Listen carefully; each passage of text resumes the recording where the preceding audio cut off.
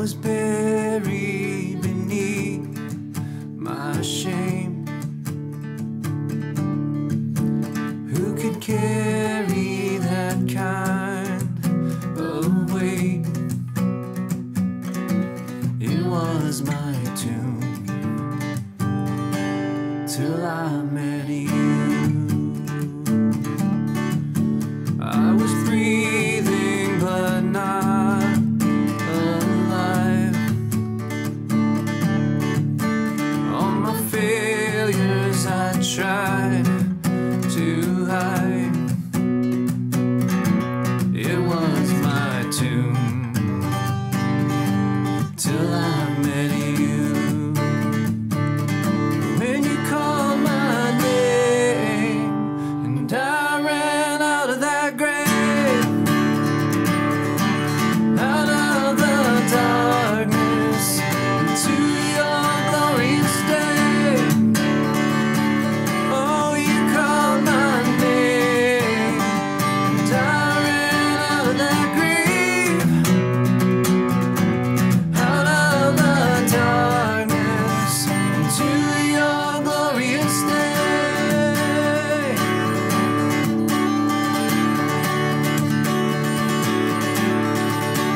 Now your mercy has saved my soul.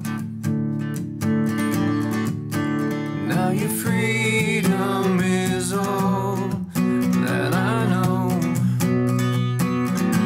The old made new, Jesus, when I met you. Oh, what a day when you called my name and I ran out of that grave, out of the darkness into your glorious day. Oh, you called my name and I ran out of that grave, out of the darkness into your glorious day.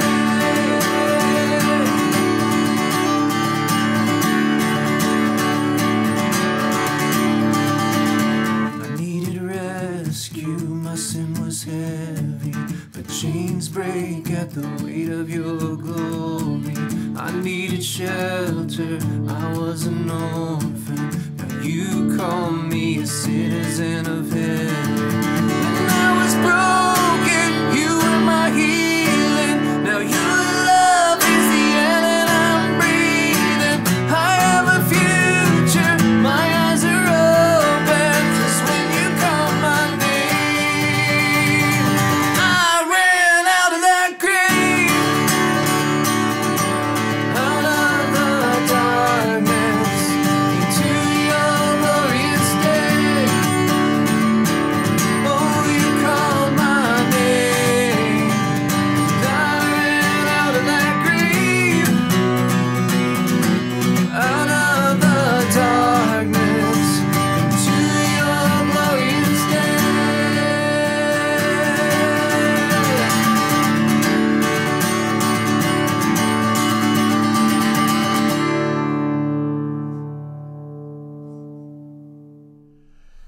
In my elementary school, each day began with the reciting of the Pledge of Allegiance. The Apostle Peter wrote that the Christian life is also founded upon a pledge. We read in 1 Peter chapter 3, verses 18 through 22. For Christ died for sins once for all, the righteous for the unrighteous, to bring you to God. He was put to death in the body, but made alive by the Spirit, through whom he went and preached to the spirits in prison, who disobeyed long ago when God waited patiently in the days of Noah while the ark was being built. In it, only a few people, 8 in all, were saved through water. And this water symbolizes baptism that now saves you also. Not the removal of dirt from the body, but the pledge of a good conscience toward God. It saves you by the resurrection of Jesus Christ, who has gone into heaven and is at God's right hand. Now, Peter notes that baptism serves no practical physical purpose because the cleansing we need is not physical. Instead, baptism is the time and place where we entrust our lives to Jesus. It is also a declaration that we will conform to the rule of Jesus' law, which is to love God and love people. As with Christian baptism, communion is also a pledge of allegiance. It is a weekly proclamation of the reality of Jesus' death, burial, and resurrection.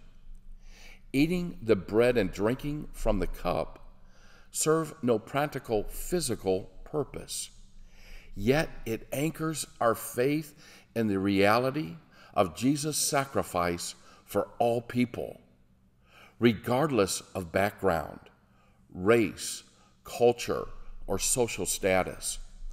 By participating, we proclaim our belief that Jesus suffered, died for us to make us right before God. Let's pray. Lord God, we thank you for sending your one and only Son, Jesus, to die in our place on that cruel cross. We thank you that he paid the full price for our sins. We remember him at this communion time. We pledge allegiance to him. May we love one another, not just those who are like us, but all persons, as Jesus loved us. May we give our lives for others, as Jesus gave his life for us. In the name of our Lord and Savior, Jesus, we pray. Amen.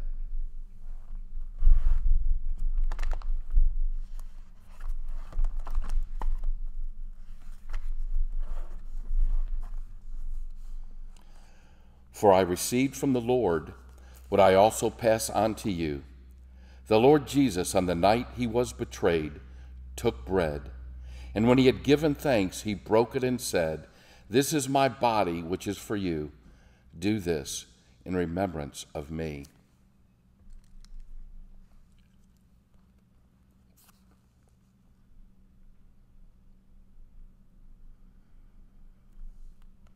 In the same way, after supper, he took the cup, saying, "This cup is the new covenant in my blood. Do this whenever you drink it in remembrance of me."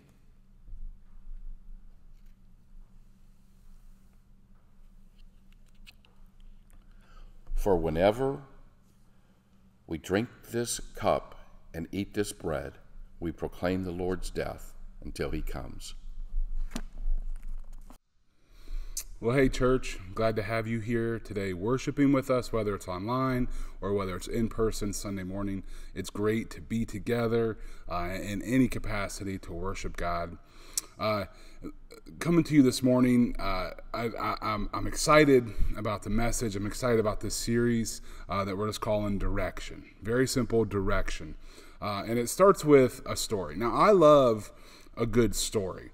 My favorite story involves a train conductor that was imprisoned because of some bad choices he made, and then the difficulties that he faced there. It has so many dramatic twists and turns, and I'd love to take the time to share this story with you, but I probably don't have time for it today. So sometime, if you want to have me over, you want to come over, I'll sit and I'll tell you this story because it is a fantastic one.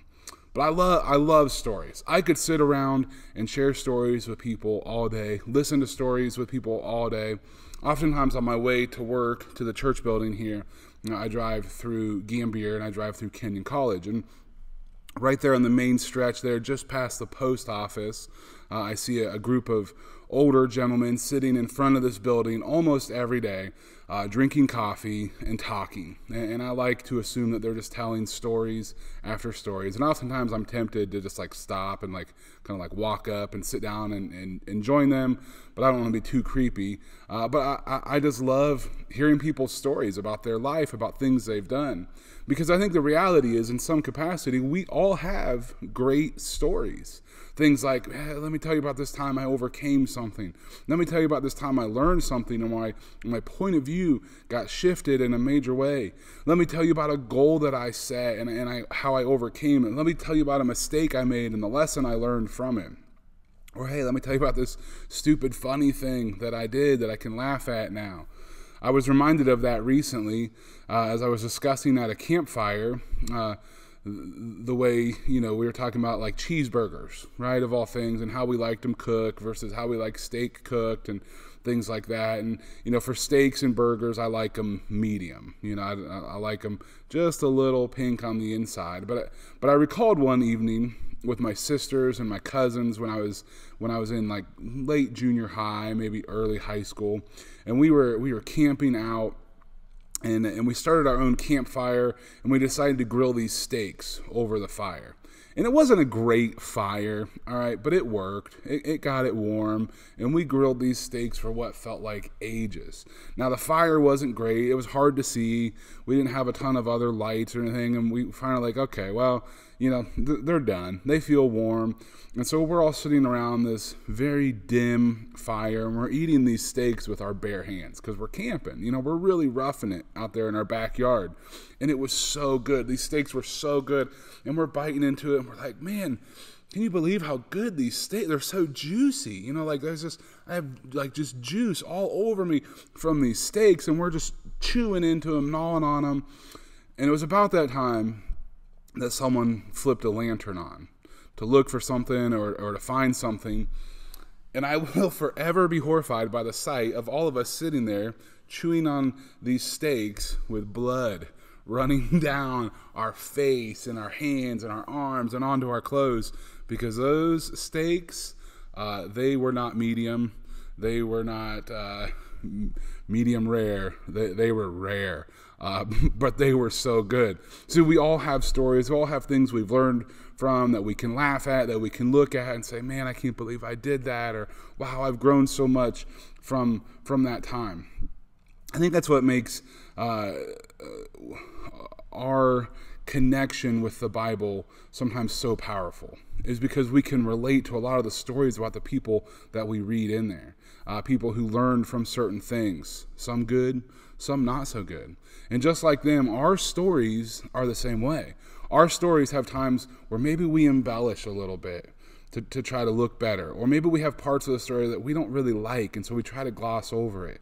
And we wish it went differently.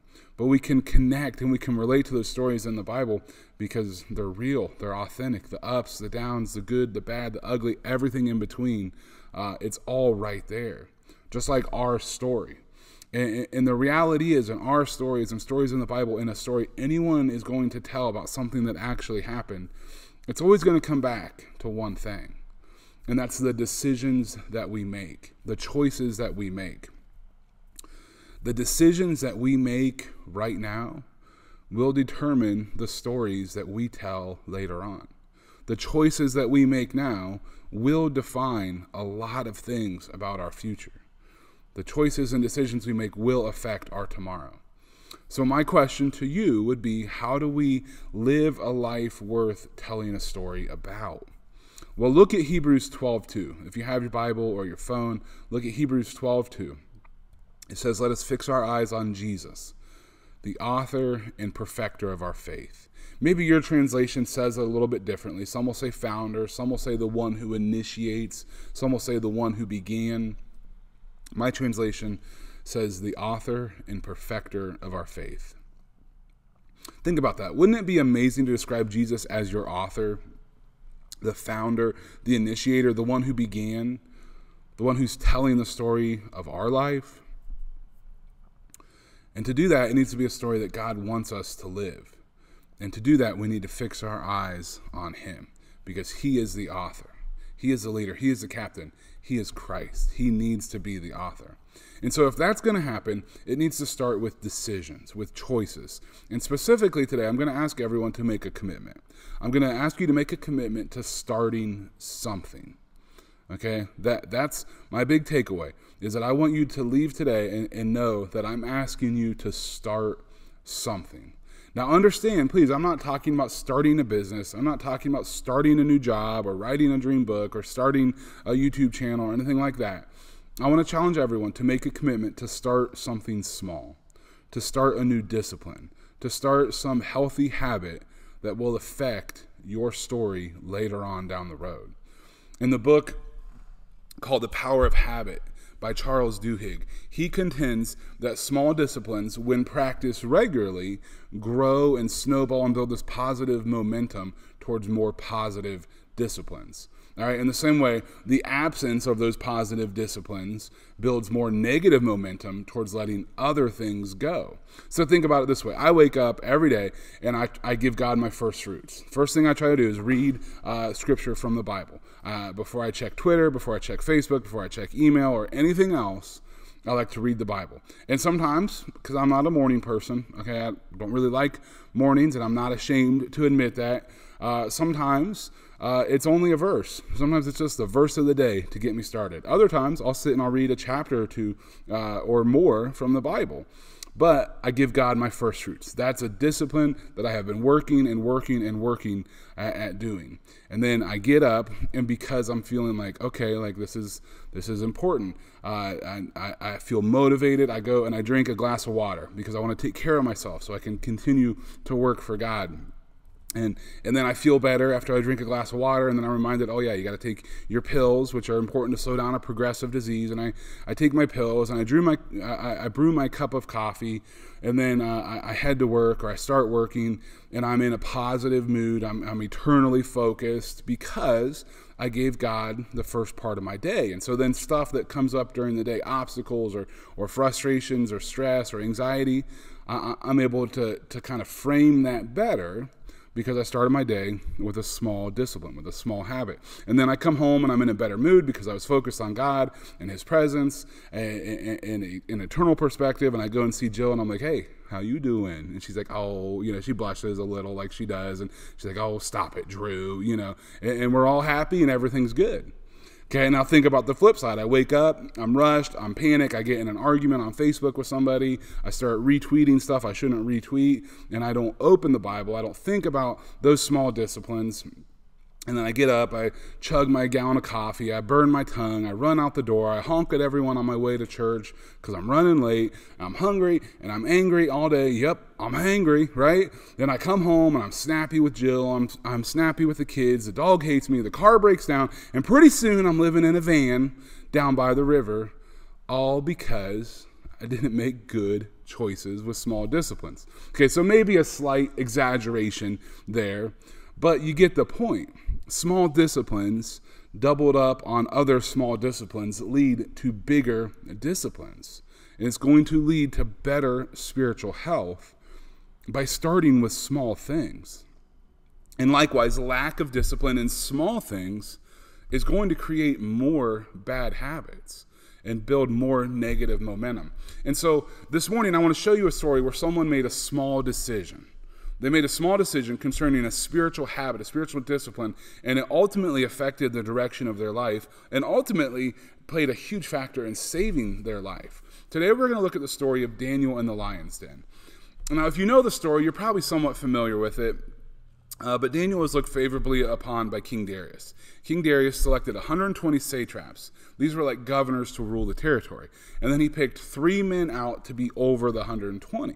Daniel was one of the 3. He stood out because of his integrity, his leadership skills, and the king said, I want to put Daniel in charge of everyone. Now, as you can imagine, because of human nature, the other people were jealous, they were envious, and they said, we got to put a stop to Daniel. He's a teacher's pet. We got to stop him. And so that's where our story picks up. Daniel chapter 6, verses 4 and 5.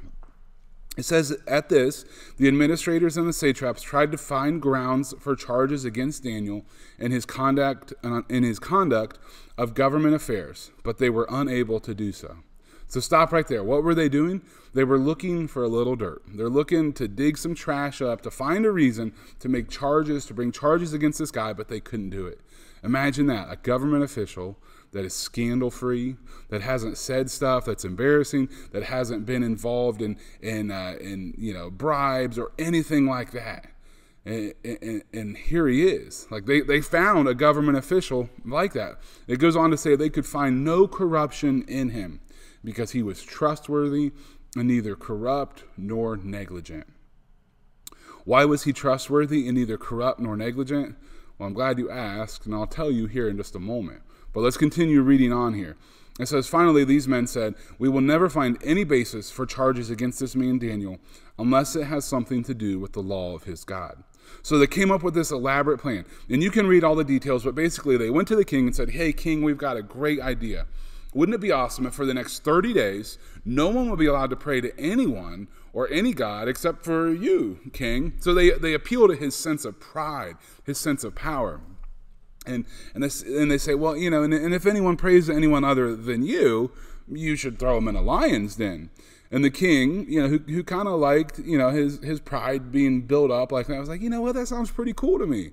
Let's make a law. No one prays to anyone but me. And if they do, they're thrown into a lion's den.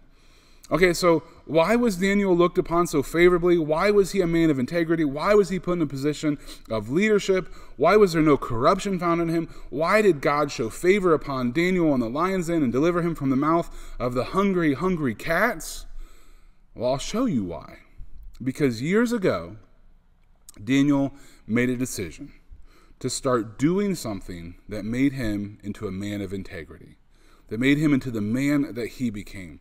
He started a spiritual discipline that affected his future in a big way. He made a small choice to start doing something years earlier that ultimately played a factor in saving his life.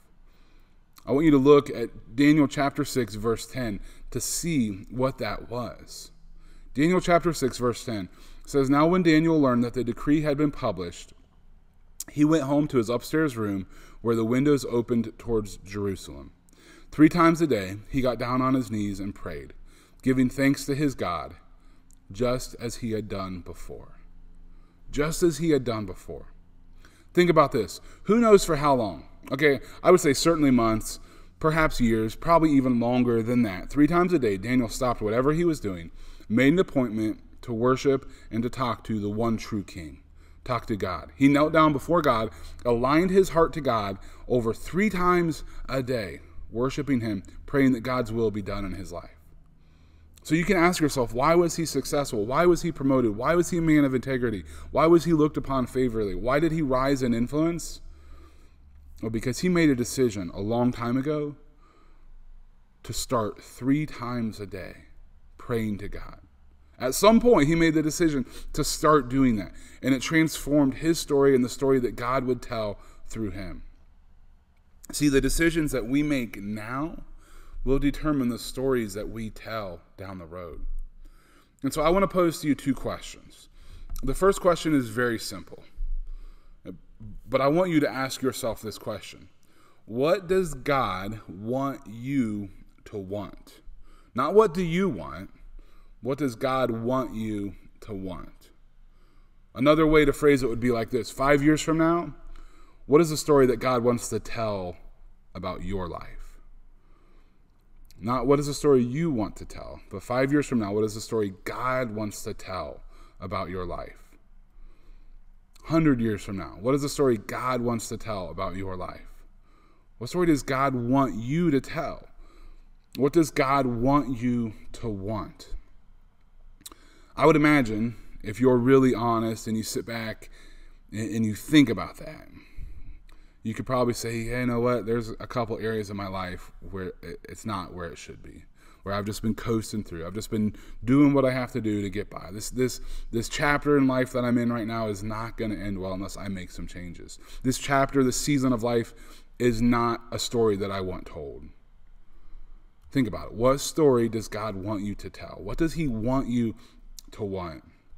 Maybe it's getting out of debt, cutting up the credit card, stop living paycheck to paycheck, have more margin in your budget, so that way the stress of financial matters isn't playing in to so many other things. Maybe he wants you to start taking care of your body. Start walking, working out, eating better so that you can serve God better. I would say that's the biggest journey I'm on. Since last June, I've lost 70 pounds. And I'm working and struggling and trying to do my best every single day so that I can serve God better, so that I can serve him longer. The choices that I'm making now will affect the stories I can tell in the future. Maybe for you, it's just to start by keeping work at work and be present when you're home. Put boundaries around your home, around your life. Maybe for you, it's a discipline of just reading the Bible every day. Start by reading the verse of the day. Read one verse a day. It'll take 15 seconds. You actually can get a push notification on your phone that will pop up. You don't even have to go look for it. They'll put it right there in front of your face. Take 15 seconds a day and see what God can do with 15 seconds. Maybe it's starting the discipline of praying more. Track your prayers. Pray regularly. Pray differently. Pray dangerously, like we've talked about. I don't know what it is for you, but I have a feeling if you build off of last week's message, where we talked about self-examination over self-justification, and you take that message to heart, and you look at your life, there are probably things in your life that will jump out to you like things have jumped out to me in my life. But now I want to bring the application question to you, and that's this. Based on what God wants you to want, based on what we looked at very quickly with the story of Daniel and how he started something and how it affected his story later on, I want you to answer this question. What do you need to start? What do you need to start? What do you need to start doing to tell the story that God wants you to tell? What do you need to start doing to want what God wants you to want?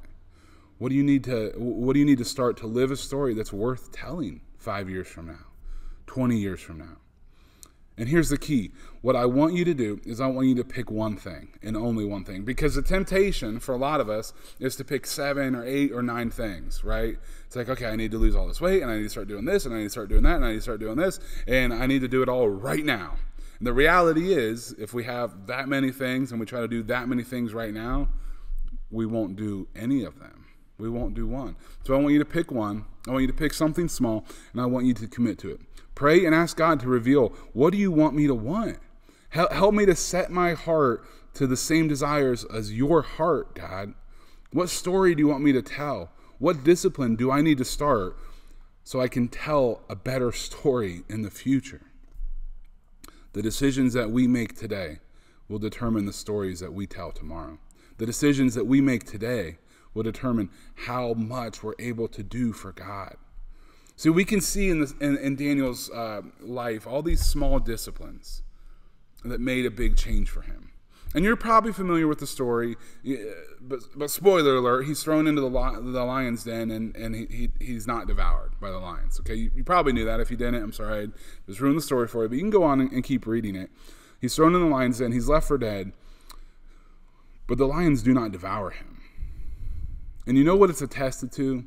It's not just like that it was some really weird breed of lions. They weren't pacifists. It wasn't Daniel's amazing survival skills or fighting skills or his climbing ability or maybe he had tainted meat or something, like it wasn't anything like that. It was his trust in God. Daniel 6:23 tells us that when Daniel was lifted from the den, no wound was found on him because he had trusted in his God. The small choices that we make now can determine so much about our future.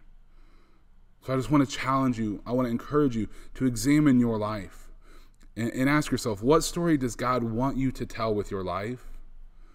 And what do you need to start to make that happen?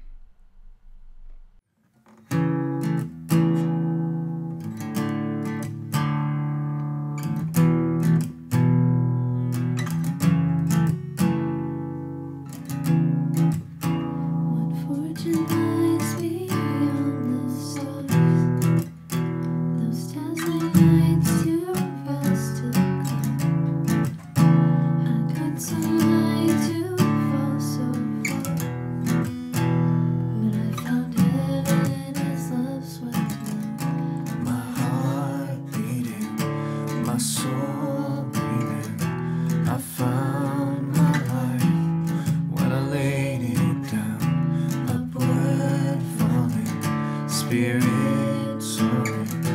I touch the sky when my knees hit the ground.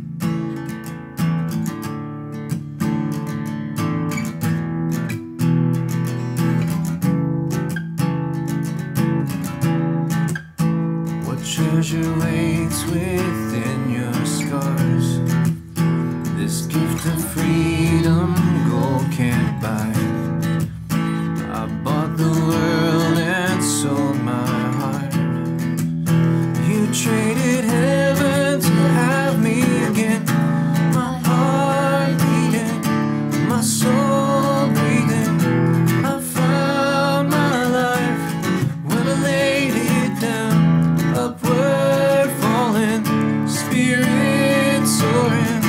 I touch the sky when my knees hit the ground.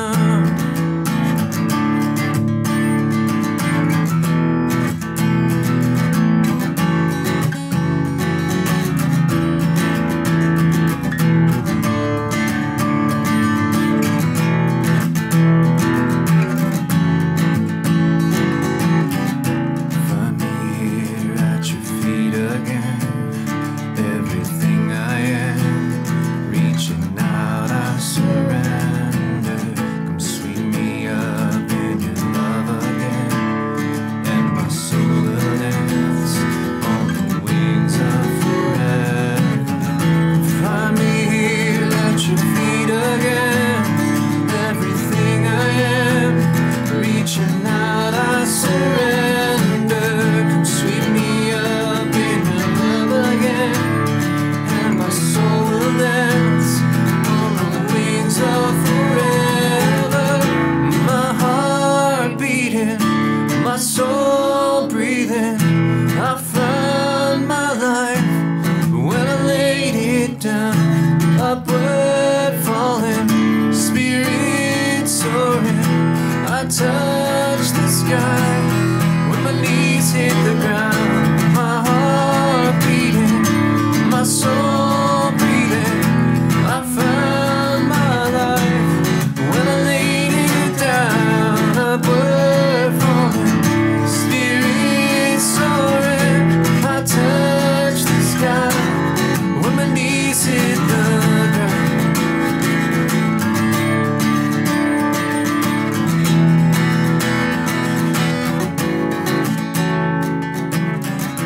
Upward falling, spirit soaring. I touch the sky when my knees hit the ground.